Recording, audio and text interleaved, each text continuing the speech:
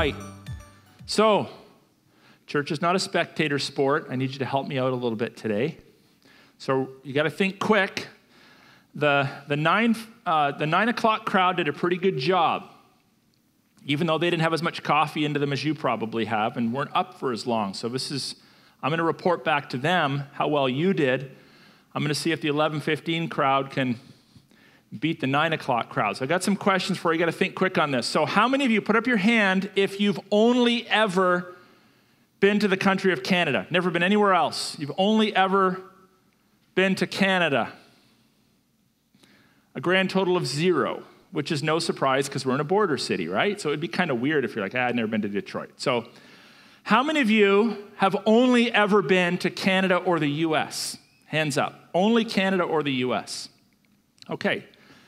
Now, let's stretch this out a little bit. How many of you have been to at least 5 countries? 5 countries. Hands up. Okay, keep them up if you've been to 10 countries. 15.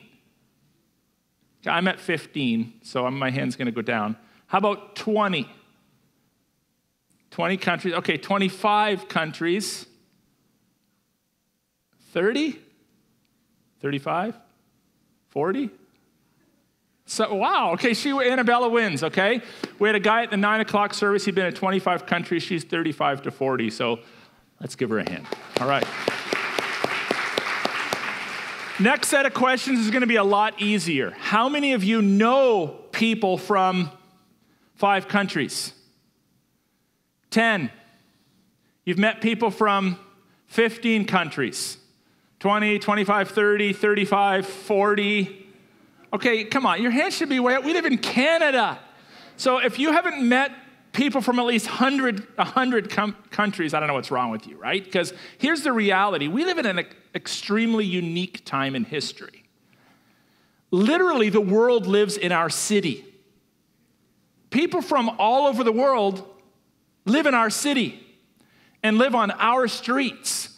And so it's totally normal for us in a given week to meet or interact without even thinking about it from people from dozens and dozens and dozens of countries. Now, whenever something's familiar, you kind of take it for granted after a while.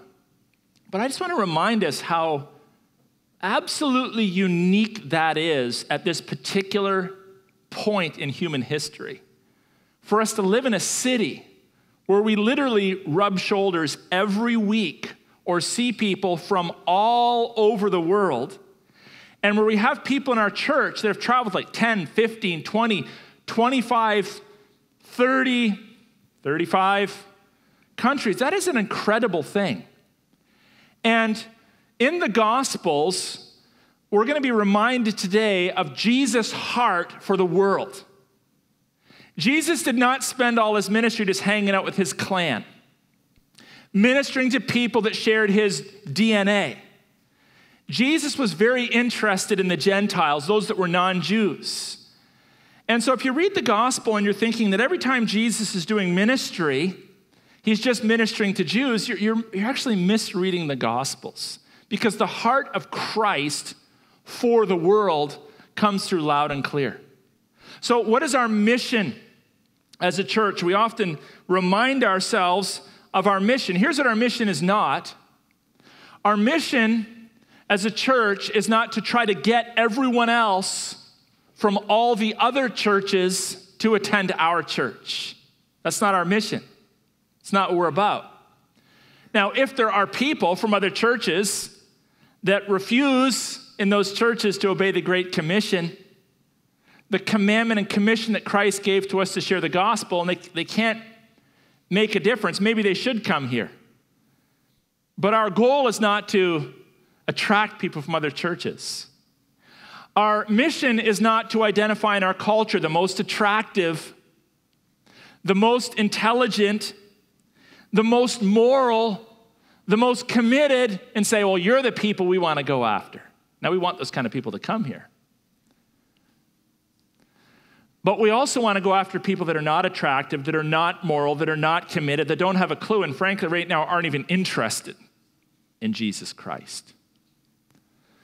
Our mission is not just to reach our own families. We all, I'm sure, want our families to come to know the Lord Jesus, but our mission is not just to get the kids and the wife to the point of salvation. We want to see the world won for Jesus Christ. So what's our mission? Well, you know, our mission statement is to glorify God. That's the vertical.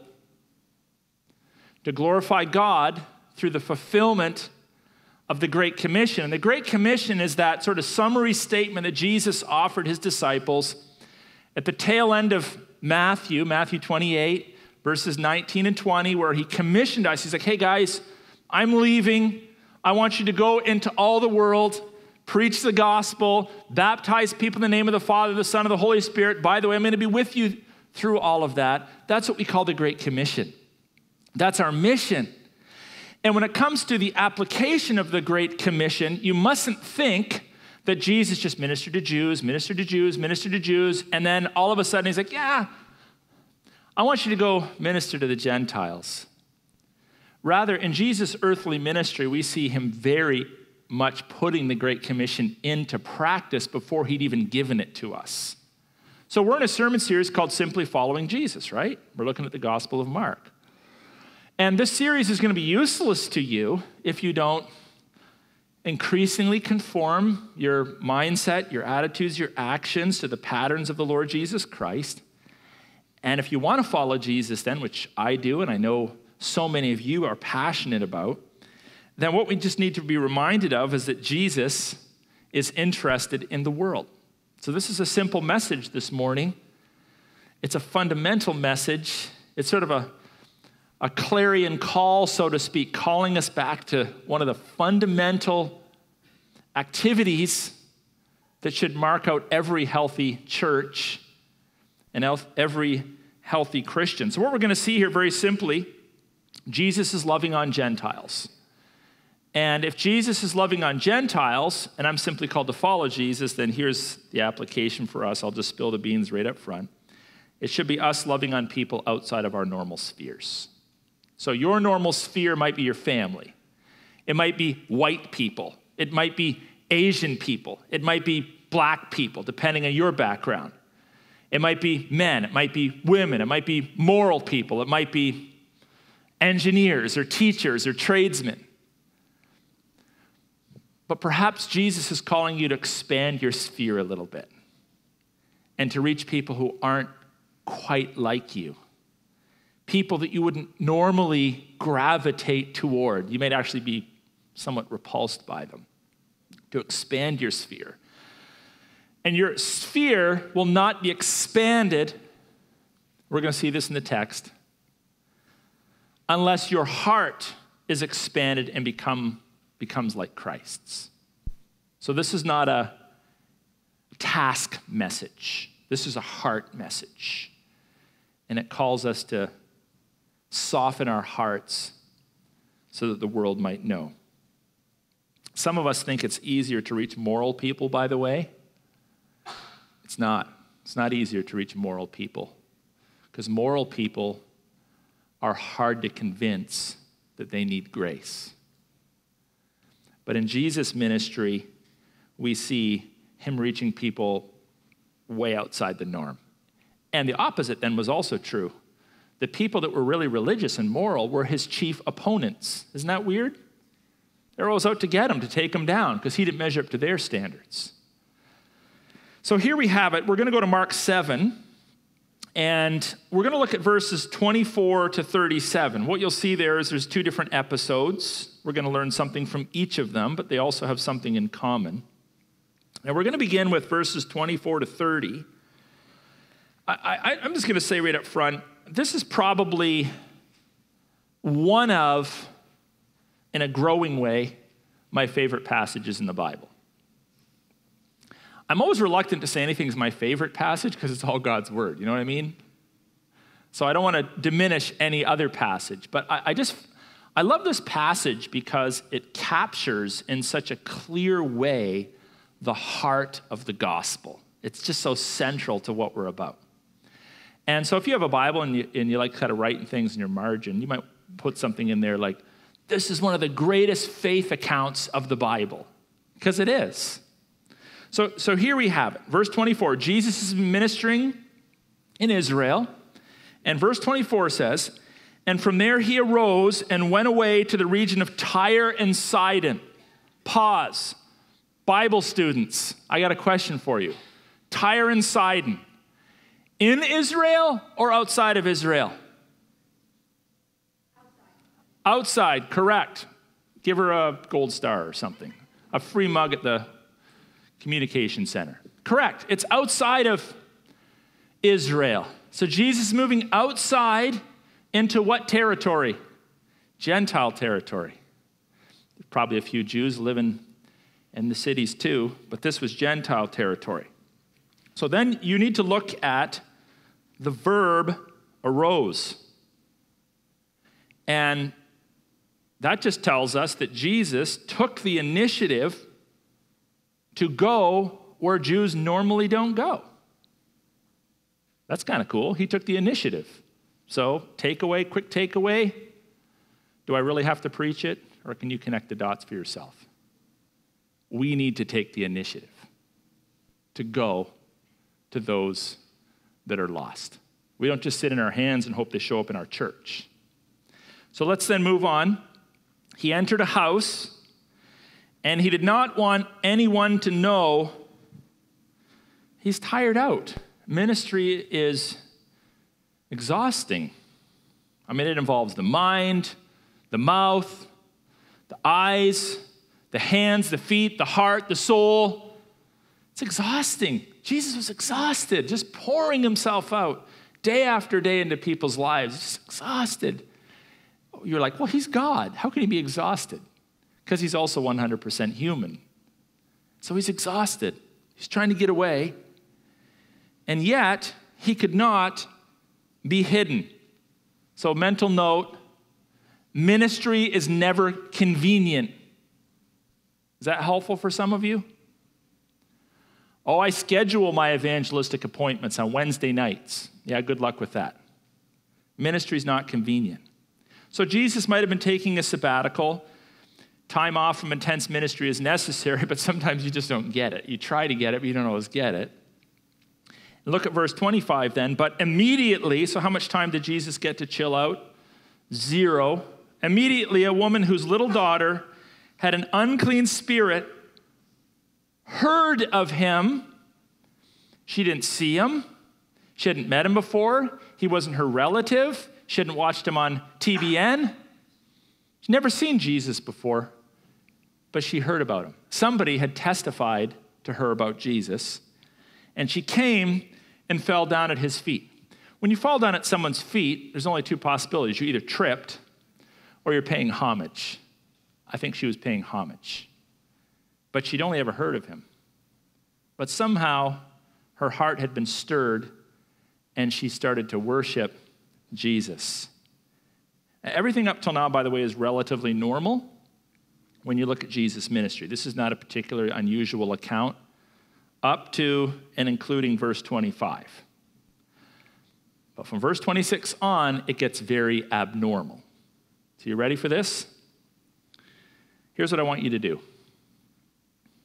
You know the game of baseball, strike 1, strike 2, strike 3, you're out? So look at the passage. Now the woman, so you have to say strike 1, was a Gentile, a Syrophoenician. Okay, so she's out. Because male Jewish rabbis shouldn't be ministering to women who are Gentiles, to women who are Syrophoenicians, and that's what makes this abnormal, but it gets even stranger. And she begged him to cast the demon out of her daughter. And he said to her, "Let the children be fed first, for it is not right to take the children's bread and throw it to the dogs." It's totally okay for you to gasp right now. This is Jesus. And properly understood, this is a rather offensive, shall we just say rude, statement for Jesus to make to a woman who's asking him to heal her little girl. We're going to come back to it. She answers, "Yes, Lord, yet even the dogs under the table eat the children's crumbs." And he said to her, "For this statement, you may go your way. The demon has left your daughter." And she went home and found the child lying in bed and the demon gone, praise the Lord. And then he returned from the region of Tyre and went through Sidon to the Sea of Galilee in the region of Decapolis. Decapolis, in Israel or outside of Israel? Outside. So the whole episode, both episodes we're going to look at, it's Jesus ministering to Gentiles. Let's think about what we've been reading here. So the problem is this woman, this unexpected woman, comes into Jesus' life and her daughter is demon-possessed. Jesus had encountered demon-possessed people before. But what's unusual about this is his response. Jesus says to her, "Let the children be fed first." You're like, what children? Your children? Like, who's he talking about here? Of course we feed kids first at the table because they're always the hungriest, right? Is that what he's talking about? What about the crumbs? I don't get it. What's in her response? Here's what Jesus is saying. You ready for this? You need to take the statements of the verse and interpret them. Who are the children? Israel. What's the bread? It's the gospel. The gospel declared, the gospel lived out, Jesus' healing touch. Who is the dog? She's the dog. Think about that. Jesus uses a derogatory word that were used by Jews to refer to Gentiles as Gentile dogs and calls this woman a dog to her face. Ladies, would you appreciate that? Wouldn't appreciate it, right? Guys, you wouldn't appreciate it either. And in my humanness, if I were that woman, here's what I would probably do. How rude. Like a girl. How rude. Like a guy. How rude. Get out of here, right? Like, who? Are you kidding me? And I'd stomp out and I'd tell my friend who testified to me about Jesus, like, why would you ever send me to this guy? He is the rudest preacher I've ever met. So she's the dog. Jesus is offering bread. The children of Israel are the children.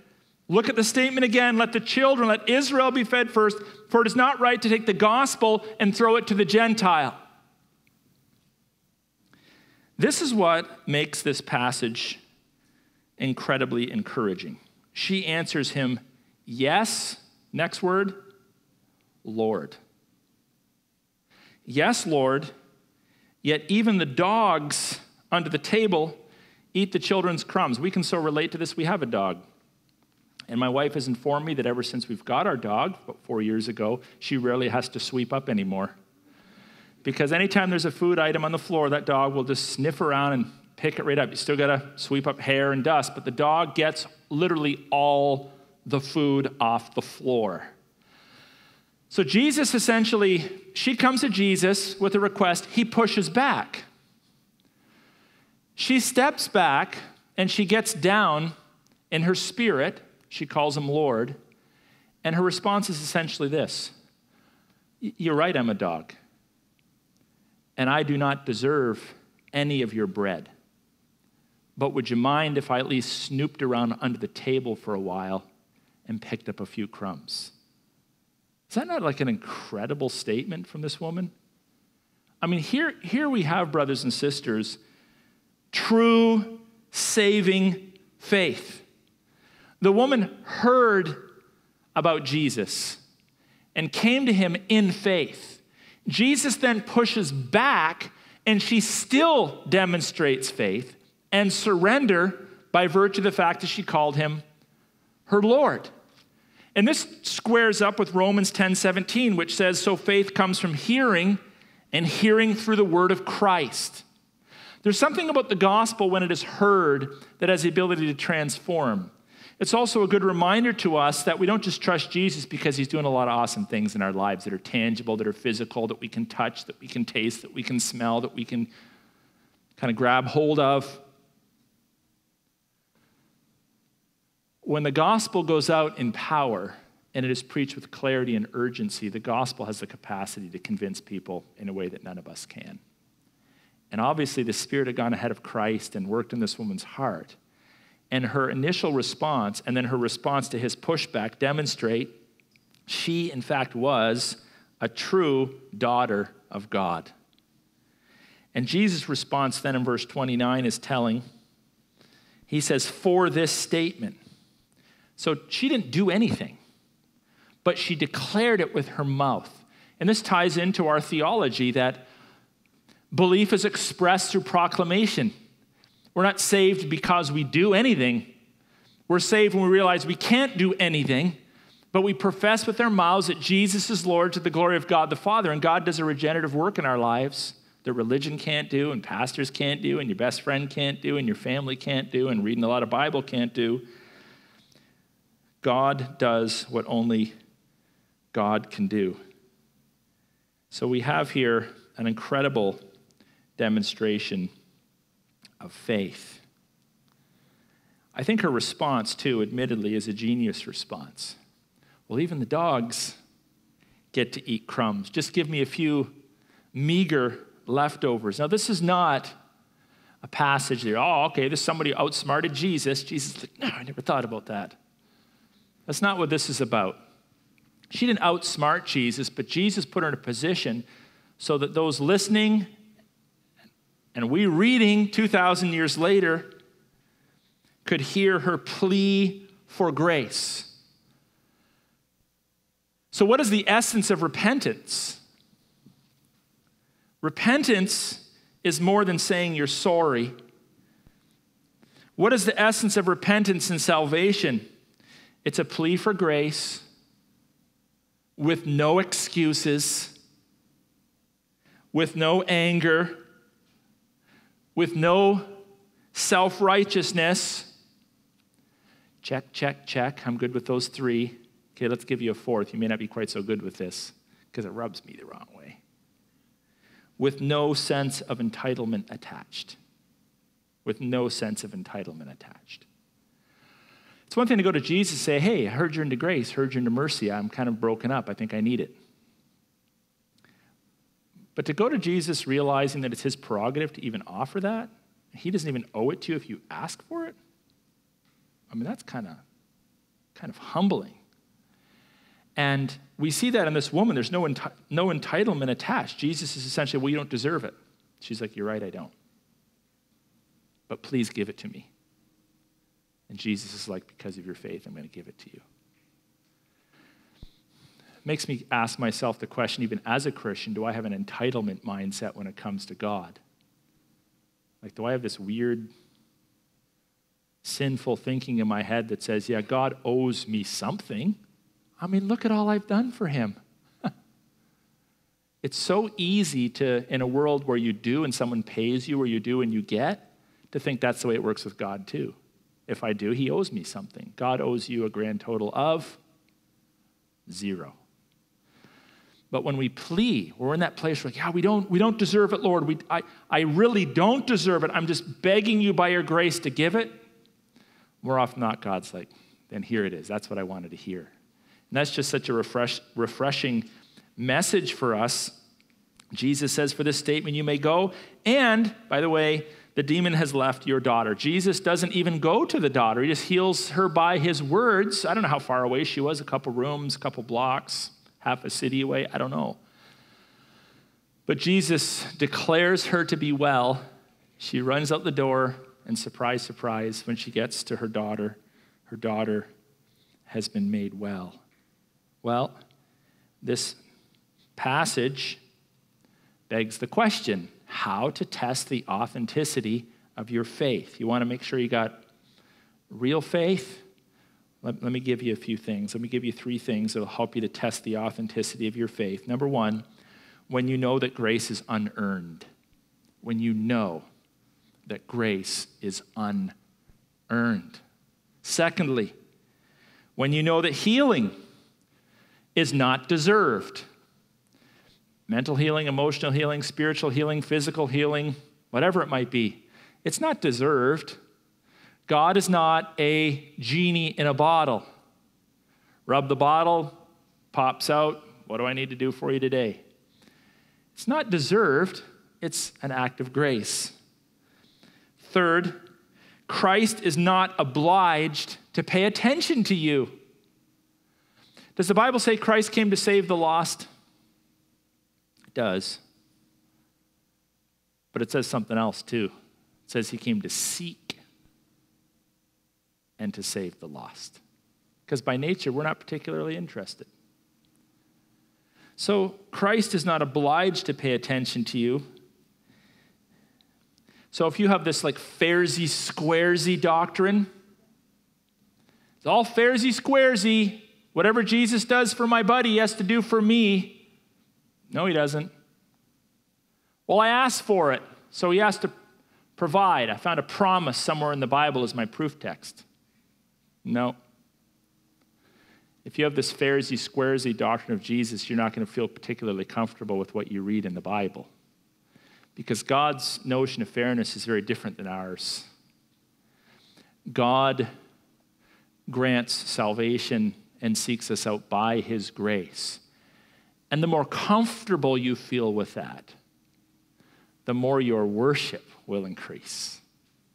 The less comfortable you feel with that, the more diminished your worship life will be. Because we have a God that seeks us out when we're lost. And hey, once you've been a Christian for a long time, you're rather appreciative of that because you know that your propensity is not to seek him very often.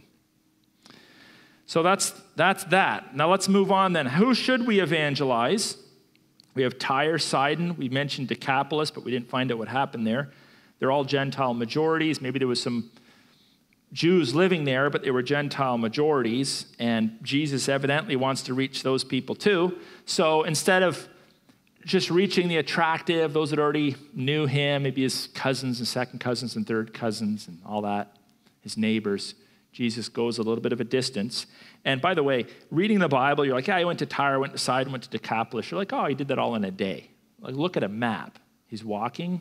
These are pretty hefty journeys, right? So we're talking modern-day Lebanon down into the Jordan, the country of Jordan, where these locations would be today. So that's a little bit of a hike cross-country, you can imagine. Probably took a while, but Jesus was willing to burn those calories to get to people. So healing episode 2, verse 32.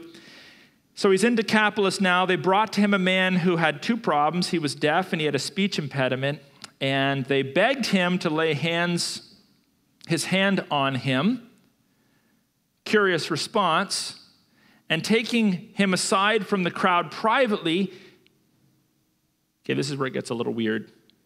He put his fingers into his ears, and after spitting, touched his tongue. Yuck. And looking up to heaven, he sighed and said to him, Ephatha, it's an unusual word, that is, be opened. And his ears were opened, and his tongue was released, and he spoke plainly. So back to verse 32, he was deaf, had a speech impediment. Verse 35, his ears were open, his tongue was released, and he spoke plainly. So both of his problems are solved by Christ. Jesus charges them to tell no one, but the more he charged them, the more zealously they proclaimed it, and they were astonished beyond measure, saying, he has done all things well. He even makes the deaf hear and the mute speak. Let's unpack this. Let's enter into it. A guy can't hear, and he has some sort of a speech impediment. His tongue is tied up somehow. Act number 1. Jesus takes him away from the crowd privately. Question, why? Think about it. Probably for 2 reasons. First, after the healing, he says, I don't want you to tell a lot of people. So it would appear that maybe taking him aside, Jesus was hoping to protect a lot of people from seeing it, because Jesus wanted people to primarily identify him as their Lord and their Savior, not first and foremost as their physical healer. One's temporary, one's eternal. Therefore, the eternal is more important. So Jesus takes them aside, I think in part because of the statement that comes after, but I also suspect if you add that to Jesus' actions, that he wanted some alone time with this guy. So think back to the girl in Tyre. Jesus heals her from a distance. You're like, oh, that's how we do evangelism. We just go on the radio. We just do web announcements. We send letters. We flyer the neighborhood and hope no one's standing in the front lawn, right? Like this kind of distance evangelism. And that can work and that can bear fruit. And Jesus does that in a certain way in Tyre and Sidon. But now he takes the man aside. And it's just him and the man. And as he's interacting with this man, we see that it gets very, very personal. So the man's problem is he can't hear. So Jesus takes his fingers, and I don't think it was a wet willy, but he takes his fingers and he puts them in the man's ears. Now, I wouldn't want to put my fingers in any of your ears, especially the ones that have hair growing out of them. But this is what Jesus does. He puts his fingers in this man's ears. Like, wouldn't words, do you think Jesus could have healed him by his words? Yeah, he healed the girl by his words, but now there's that up-close personal touch. And it's like Jesus is doing something that's innately uncomfortable to show this man that he's stepping his way. He's willing to put himself into an awkward position in order to demonstrate grace to this man. But then it comes the man's turn. Jesus licks his finger, spits on it, open your mouth, say, ah. What would your reaction be? Oh, no, just say it. But the man leans in and Jesus touches his tongue with his saliva. And it seems to me then that we see two unnatural acts portraying a supernatural exchange. Jesus comes his way, and then he puts his finger out, and the man leans in and allows him to touch his tongue. Doesn't this tell us so much about the nature of faith and the pastoral heart of the Lord Jesus Christ?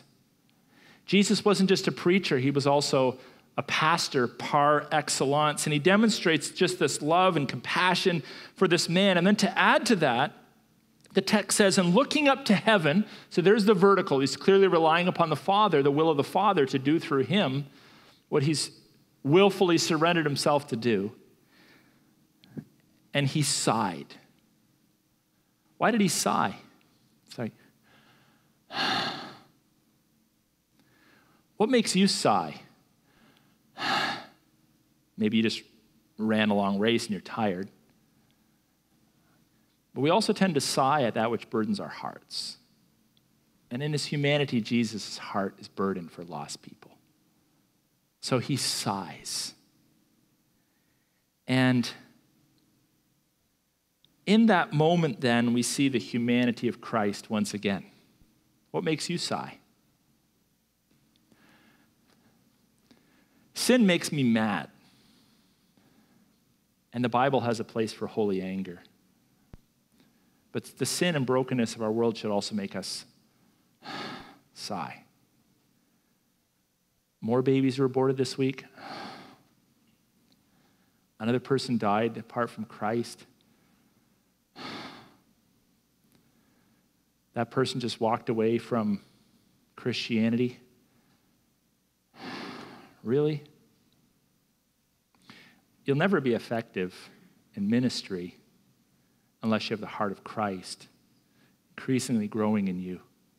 You can learn the skills, what to say and how to unpack it, and the 10 steps to evangelism, and you can have the little track in your pocket with the prayer that someone's supposed to pray after and sign off in the bottom. But if you don't have a heart for people, the heart of Christ, and if that person's heart has not been softened by the Lord, the results are going to be abysmal. So here we have, I think, another, it's not a commandment, it's not an imperative, but it's an example of the soft-heartedness that Christ wants us to have for lost people. Now, the word gets out and people are astonished. Jesus had told them to be quiet, but they weren't quiet.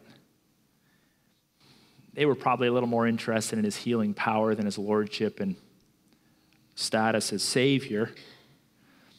We should always make sure that we're more excited about Jesus' status as Savior and Lord than healer. And here's why. A lot of churches, there's debate about healing, and I've taught about that here in our church many times in different venues. But regardless of where you arrive in your conclusions, one thing that should always thrill you far more than physical healing is Christ's identity as your Savior, because that's eternal. That's forever. So all Christians may have different viewpoints on physical healing or the role of physical healers. I personally believe that physical healing is for today. I don't believe that any Christian has the power to heal by themselves. But that's an aside. If you disagree with me on that, oh well, I'm not going to lose sleep tonight. But I would lose sleep if you're like, I don't think Jesus is my Savior or my Lord, because that's like fundamental to who we are. So let's make sure our churches are centered on that rather than a peripheral issue that really only has implications for 70 years of our lives or so, and then really doesn't matter because we're going to be ultimately healed with the Lord and resurrected in the end anyway. We never want to lose sight of Jesus' primary role as our Savior and Lord. So here's a couple lessons for us to take home this afternoon. Number one, this is just going to blow your mind. It's just so profound. Simply following Jesus requires that we reach people. Just kidding. It's not profound. It's just very simple. This is like foundational level Christianity. Simply following Jesus, that's Mark, means that we need to reach people. Get it? We need to reach people. It's not an option. It's not peripheral. It's not a footnote. It's not once I've been saved for 18 years. It's part of who we are. And here are 4 things then that will help you to do that. Number 1, you need to pray for the lost. Why do we pray for the lost? Because we're told to pray for the lost? Oh yeah, because we want to be obedient. But what are we doing when we're praying for the lost? We're calling for God to manifest himself in that person's life, to show up, to convict, to soften the heart, to illuminate the mind, to bring about conversion. So we pray for the lost because we know that human beings have no capacity to change the inside of another person. Only God has the capacity to do that. So we pray for the lost. I hope that you have as part of your prayer life, not just gimme, Lord, kind of talk, but you have hey, Lord, I've been talking to this person at work, or I have this family member, or there's this person I've brought to church, and they don't know you, and I'm just praying that you would soften their heart and do it. Hey, that brings out a lot of relief to the evangelism process, because you just kind of remind yourself it's not about you, but hey, God also does what only God can do. Secondly, let's look for and / create opportunities. So this week, we created ourselves an opportunity. We put money and time and energy and months of planning into a kids camp. So we created an opportunity for unbelievers to come here. And the Lord enabled us to bear fruit. Other times, the Lord just gives you an opportunity. You weren't even looking for it. Maybe a colleague at work, or someone in crisis, or a neighbor that goes through some sort of a life-altering event. So God's given you the opportunity. And those of us that have been Christians for a long time know about the failed opportunities. Maybe we just weren't thinking about it, weren't focused in, and later we're like, oh, I could have just shared my faith with that person. It wasn't even on my radar. So you need to pray for opportunities and look for them. Ask God to open your heart so that you might reach people for Christ. How about this one? Share your testimony, your story, how God has transformed you. Why is that important? Where do I get that from in this text? because both people that Jesus had healed heard about him from someone else first. I'll just call that a testimony. Somebody had testified to God's work through Christ, and they heard it, and that testimony piqued their interest and brought them to Christ. So never underestimate the power of you sharing your testimony to bring people toward Christ. And if you're a believer then and you've been saved for longer than a week, I just made that up, a week, you should be able to share your testimony in 1 minute, in 5 minutes, and in 1 hour. So the long form, the quick form, and the really quick form. So make sure that you are clear on what your testimony is. What really matters is going to go into the 1 minute. A little more is going to go into the 5 minute. And then if you have time to sit around with someone at Starbucks and talk for like an hour, give them the whole thing. The life before, the life during, the event during, your life after, different trials and tribulations. Share your testimony and just let God use it as he sees fit. And then fourth reminder, don't try fixing people's morals first. Preach the gospel. Well, they're not ready to go to church. Why? Because they're still an absolute drunk and cocaine addict. Great. There's an empty chair. Bring them in. Don't feel that you have to fix people's problems first before you expose them to the gospel. Because a couple things. Their problems are all fixed, but they don't know Jesus. At the end of the day, where are they going? Hell. Secondly, we're not about moralizing people. This is going to be helpful for those of you that maybe have studied world religions. It's very easy to take all other world religions and drop them into one basket. Biblical Christianity is in its own basket. Because biblical Christianity and biblical Christianity alone requires a renovation of the heart in order to believe. All the other religions are either not concerned with the heart, or you kind of do a lot of things and the heart eventually follows along. Biblical Christianity requires a renovation of the heart.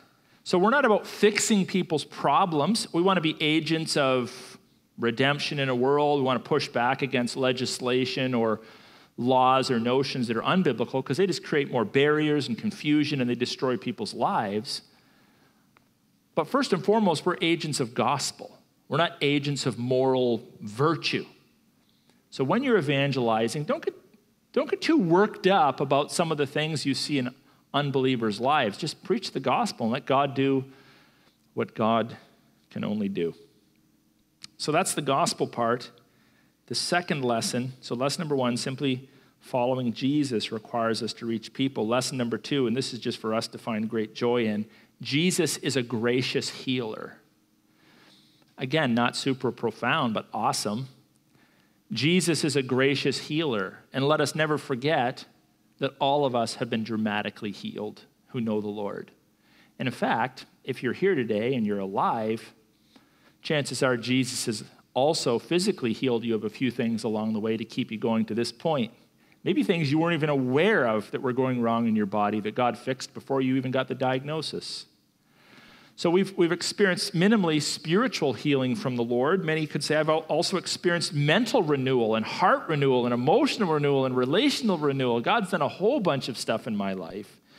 So what's our response to that going to be? Praise him for saving you and worship and follow him, which are essentially the same thing.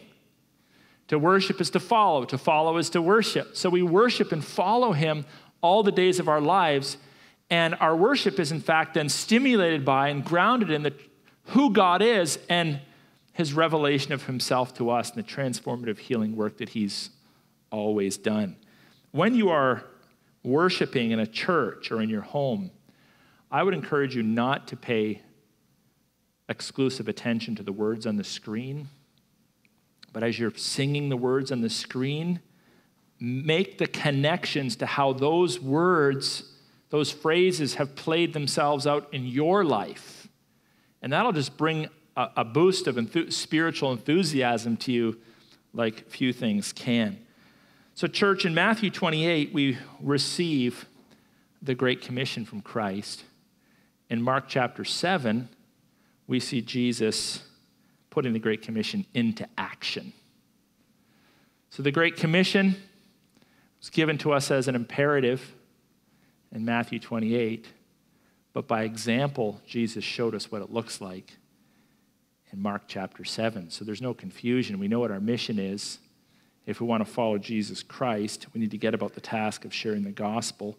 So let's follow our Savior by being Great Commission followers.